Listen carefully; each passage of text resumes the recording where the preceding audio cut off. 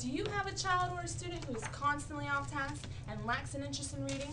Well, we have a perfect, super duper, amazingly wonderful, fantastic, one-of-a-kind book just for you that will definitely grasp his or her attention. I guarantee that once they open this book, the characters will come to life, sparking their imagination and enthusiasm for reading. I'm Sarah. And I'm Jennifer, and we are here today to share our experience and our interest and excitement for this book, which is called Read All About It, by Laura and Jenna Bush and illustrated by Denise Brunkus.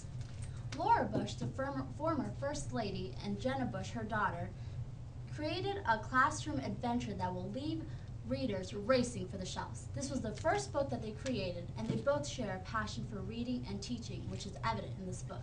And Denise is a prominent picture book illustrator with more than 60 books under her belt, including her notably best-selling Junie B. Jones series.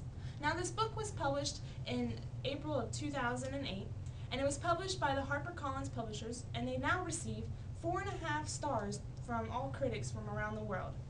Now, you might be wondering, what is this book about exactly? Well, let us tell you just a little bit.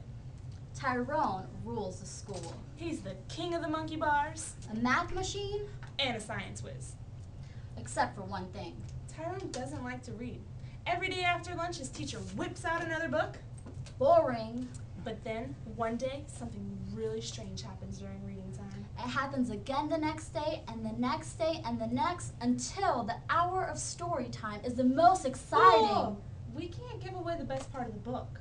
But speaking about the best part of the book, to us, it's the illustrations. Why, you might ask? Well, they really seem to bring the characters to life, if you know what I mean. And if not, you're just going to have to read all about it. That's right, we would definitely recommend this book to teachers or parents who might have one or two students that just can't stay on task or get into reading, or to those kids that just think that they really rule the school. Grades 1 through 3, I might add.